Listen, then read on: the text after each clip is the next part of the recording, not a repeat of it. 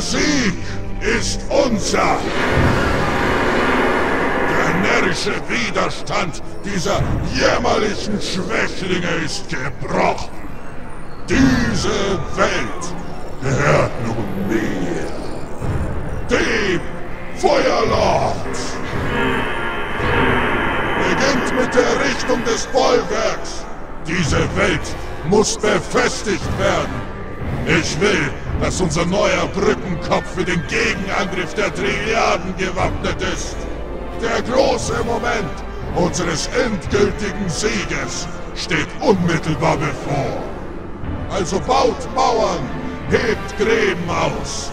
Wenn sich das Portal öffnet, müssen wir bereit sein.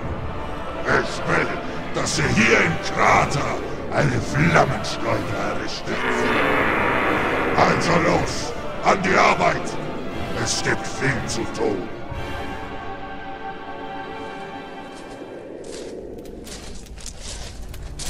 Mein Herr, unsere Vorräte an Zenitstahl sind gefährlich gering. Wir haben nicht genug Baumaterial für euer Vorhaben. Grazek, ich bin dir weit voraus. Ich habe bereits alles durchdacht. Die Welt, die letzte Welt, die wir erobert haben. Der ganze Planet besteht zu großen Teilen aus hohem Zenit. Aber mein Herr... Ja, Grazek. Der große Teleporter wird es möglich machen. Darum ließ ich die Schiffe im Orbit zurück, um die Sensorkalibrierung rechtzeitig abschließen zu können. Nein, Herr, ich fragte mich, wie ihr euch sicher sein könnt, dass uns das Zenit nicht gefährlich wird. Sitzen wir nicht auf einem Pulverfass? Deine Sorge ist durchaus berechtigt.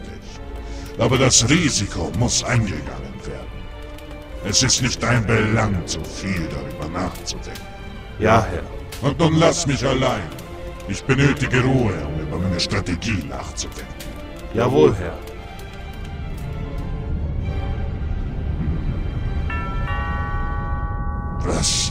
Was war das?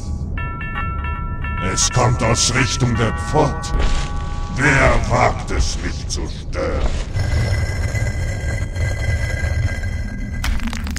Ach, da bist du ja endlich, Grazek. Ich hatte schon befürchtet, du wärst gar nicht zu Hause. Was? Du? Ja, ich. Wie kannst du es wagen, mich hier blicken zu lassen?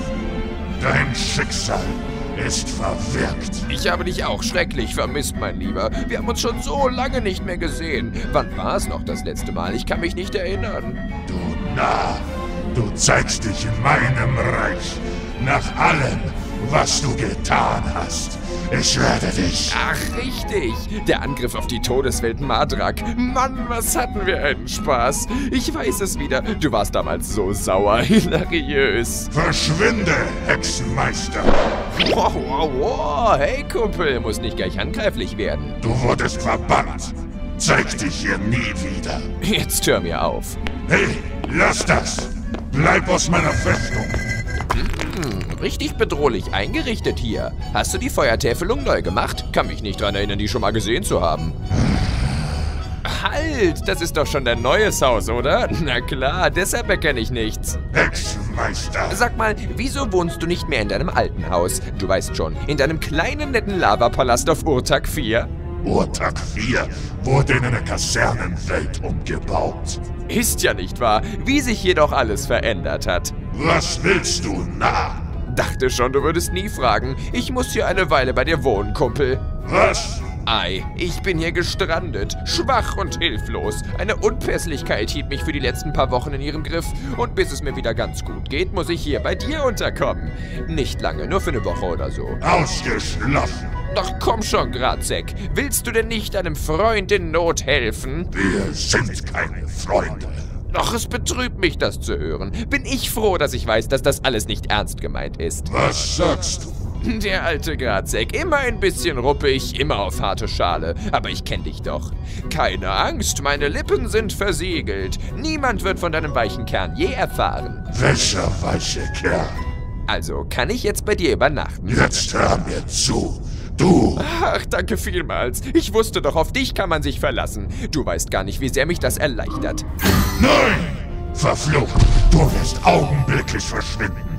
und nie mehr wiederkehren. Was sagst du? Ich höre dich nicht. Ich bin gerade oben und richte mir mein Zimmer ein.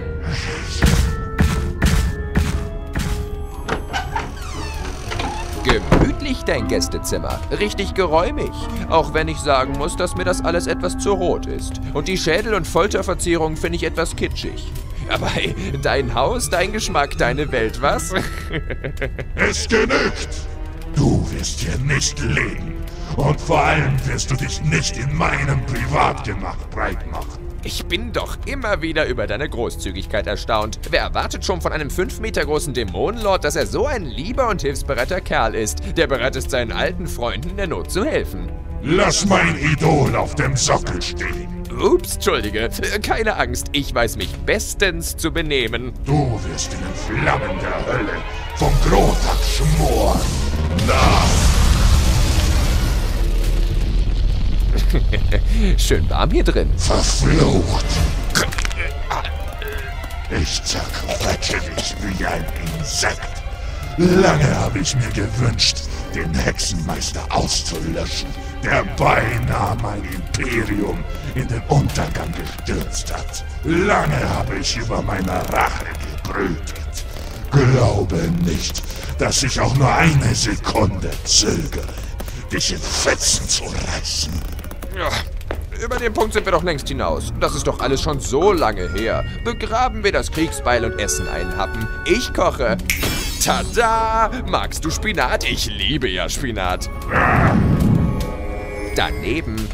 Oder, naja, eigentlich hast du ja genau getroffen.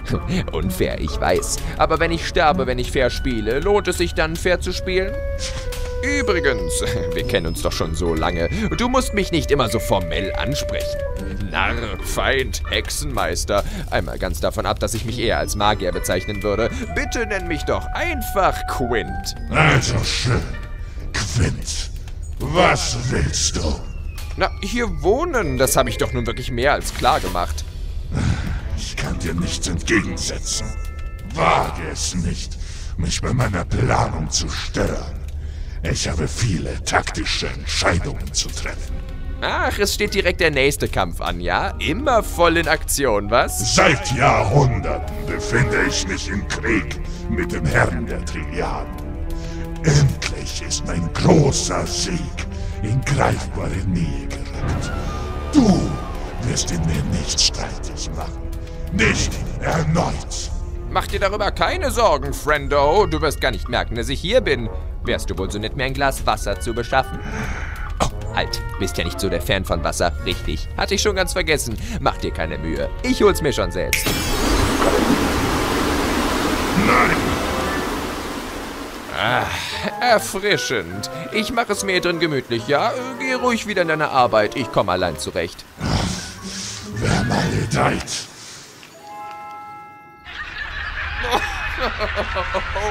Ach, dieser Wandan. Einfach zum Totlachen.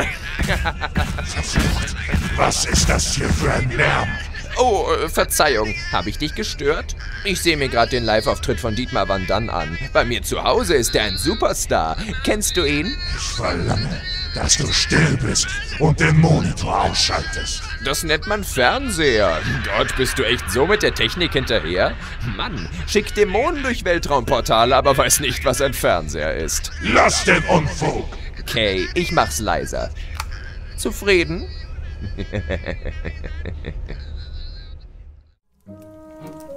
Was ist das hier? Ach, hi, fertig mit der Arbeit? Was tust du? Ich mache Pfannkuchen.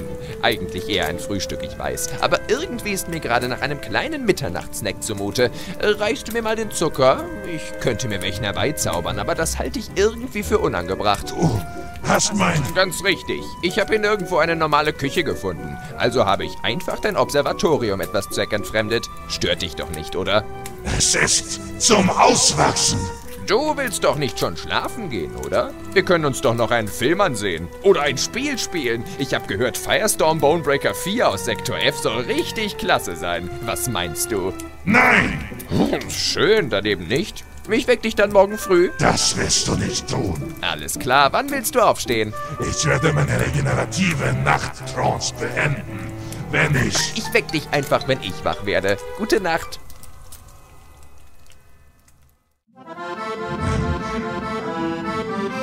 Was zum...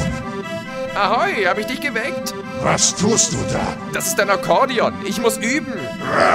Ich will es noch nicht spielen nennen. Es ist eher umarmen. Okay, was steht heute an, Friendo? Was Nettes vor? Na! Quint.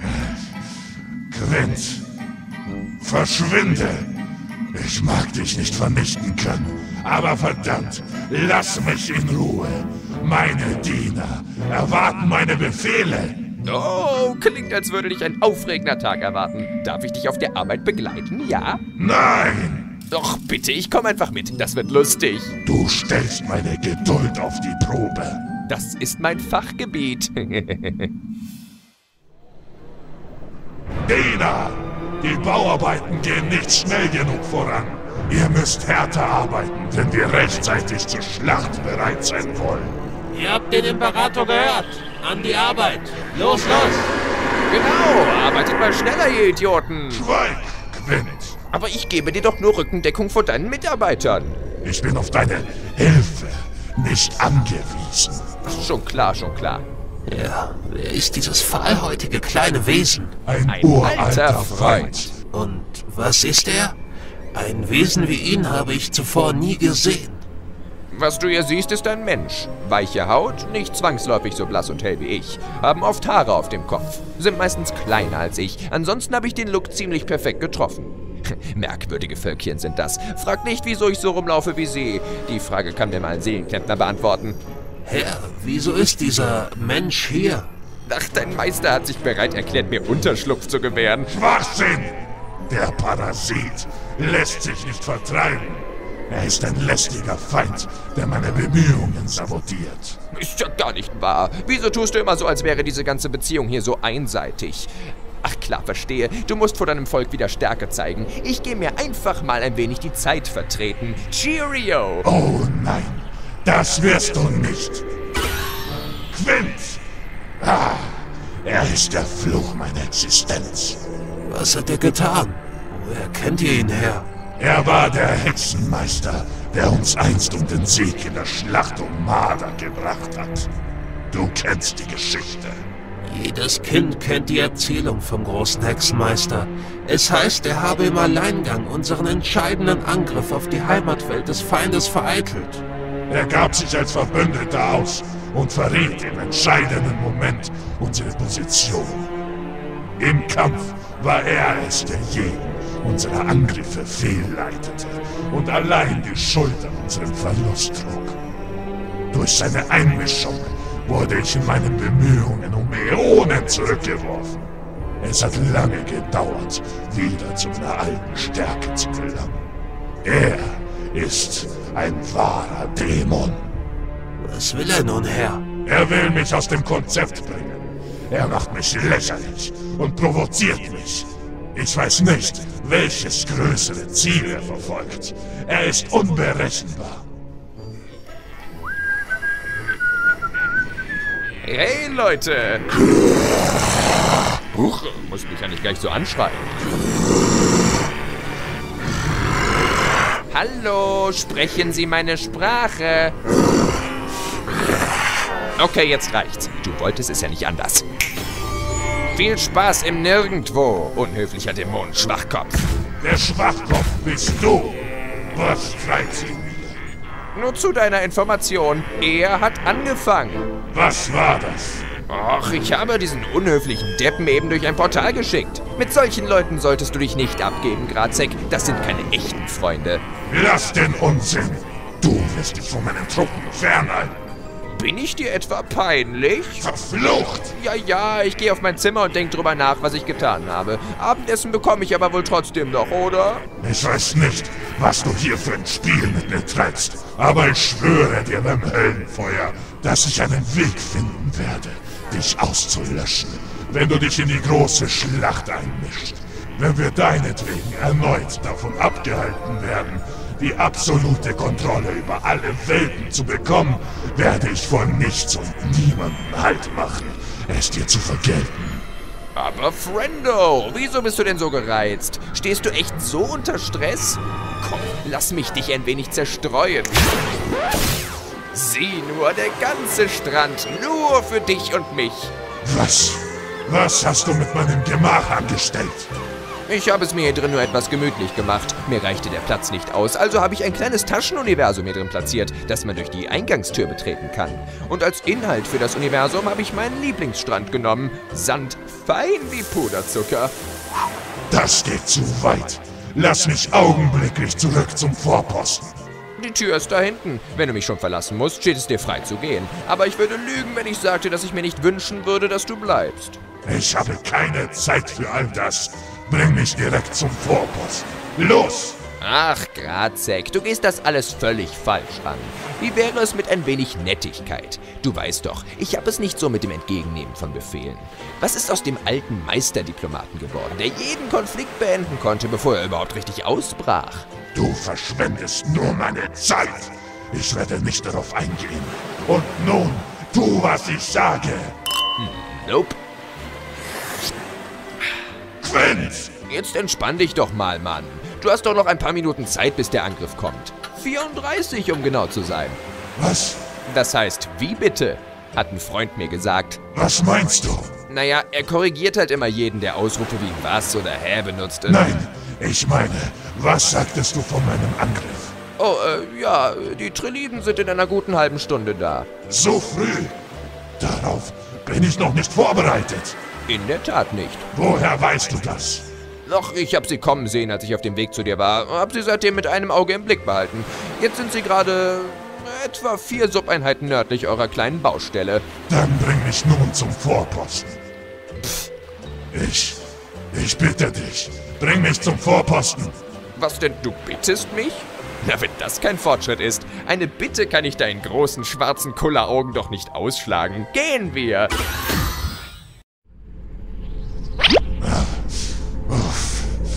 Grazek! Ihr habt nach mir gerufen, mein Herr. Alle Truppen auf Position. Waffen bereit machen. Aber Herr, die Vorbereitungen sind... Ich weiß. Tu es einfach. Er weiß, tu es einfach. Wir haben 30 Minuten Zeit, bis die Trilliarden eintreffen. Aber Herr, wir haben nicht... Vor morgen mit ihnen gerechnet, ja. Der Hexenmeister hat sie gesichtet. Sie sind nicht weit. Ich lasse umgehend alle Truppen aufmarschieren. Herr, die Flammenschleuder ist beinahe bereit für den Einsatz. Gut. Erstatte mir Bericht, wenn alles bereit ist. Geh!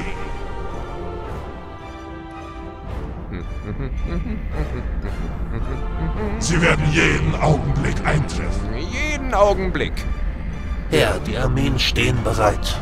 Alles ist so gut es eben ging vorbereitet worden. Na, dann wollen wir mal hoffen, dass es genug war, was? Euch scheint eine ganze Menge an diesem Kampf hier zu liegen. Herr, seht! Ja, es ist der Flaggschiff. Die Trillion Alpha. Richtet die Flammschleuder aus. Jawohl! Oh, gibt das ein schönes Feuerwerk? Das gibt doch bestimmt ein schönes Feuerwerk, oder? Wenn wir das Schiff treffen, wird der konzentrierte Teufelsfeuerstrahl die Außenhülle des Schiffes vernichten und das Herzstück ihrer Offensive auslöschen, noch bevor sie damit Schaden verursachen können. Teuflisch gemein, raffi-tückisch, regelrecht meisterhaft durchdacht. Da gibt es nur ein kleines Problem. Was für ein Problem? Mein Herr, die Flammenschleuder. Sie ist nicht einsatzbereit. Wieso? Es sind die Zenitkammern. Der in ihnen aufgebaute Druck reicht nicht aus. Wenn wir die Kanone jetzt abfeuern, reißt sie den Planeten in Stücke. Klingt eigentlich auch ganz verlockend. Nein, meine Verluste wären untragbar. Also werden wir sie hinhalten?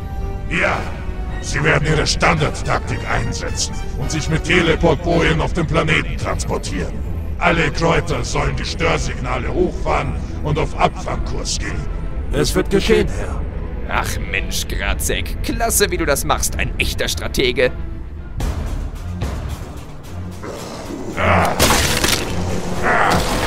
Sie brechen durch! Verstärkt die Flanken! Ihr Angriff ist entschlossener, als ich erwartet hatte. Ohne die Flammenschleuder werde ich diesen Kampf nicht gewinnen können. Nun, du könntest immer noch einfach den Planeten in die Luft jagen. Damit wäre das Problem wohl aus der Welt, im wahrsten Sinne des Wortes. Ausgeschlossen. Na. Ich meine ja nur. Ja, spürt den Zorn der Höllenfürst.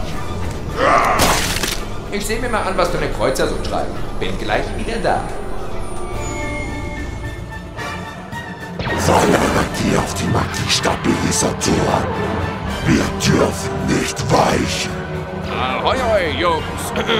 Neue Anordnung von Lord Grazek. Alle Energie auf die Waffensysteme und volles Feuer auf das nächstgelegene Feindschiff. Das hat er gesagt. Wer bist du? Ein Veteran von mehr Schlachten als ihr hier Dämonen auf dem Schiff habt. Und ein guter alter Freund von Grazek. Also, hopp hopp, keine Zeit, direkte Befehle zu hinterfragen. Ihr seht doch, dass ich eure Uniform trage. Also schön. Alle Energie auf die Waffensysteme. Ziel suchen und Feuer frei. Schwere Beschussmeister. Beitreten. Bogenschütze aktivieren. Bietet ihnen kein Angriffsprofil. Ich muss wieder los. Weitere Schiffe erwarten meine Befehle. Ihr macht das sehr gut, Leute. Was ist das? Was tun die Kreuzer da? Die gehen auf Angriffskurs. Nein, das sollen sie nicht. Wir sind in der Unterzahl. Direkte Konfrontation werden sie nicht überstehen. Befehl zum Abdrehen. Was gibt es? Hört sofort auf zu feuern und fahrt eure Schilde wieder hoch. Wie war das? Ich verstehe nicht gut. Die Verbindung ist schlecht. Angriff abbrechen. Blockade aufrechterhalten. Weiter angreifen? Nein! Okay, wir behalten den Kurs bei. Over and out. Verflucht! Hexenmeister! Ich erkenne doch, dass du das bist. Lass die Finger von meinen Schiffen, oder ich verliere die Schlacht. Mann, echt jetzt? Die Verbindung ist schrecklich. Ich melde mich, wenn der Krieg gewonnen ist.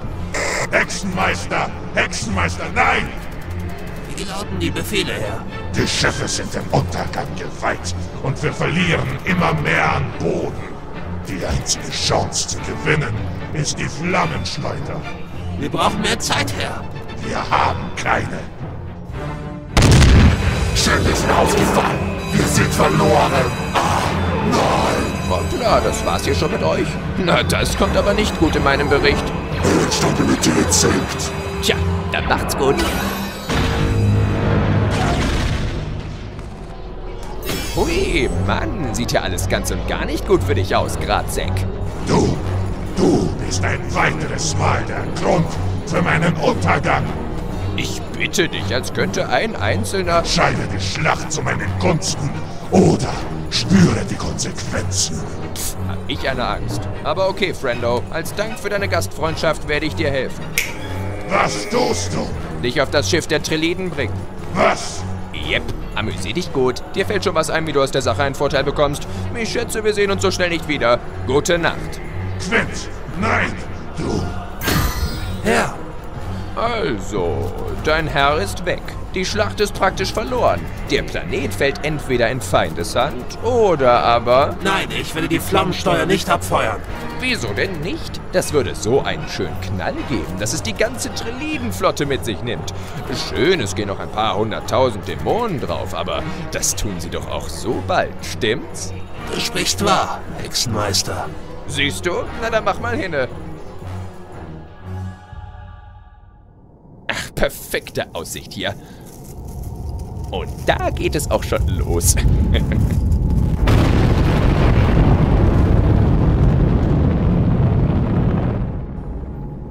Wow, das nenne ich mal ein Feuerwerk. Schön, schön.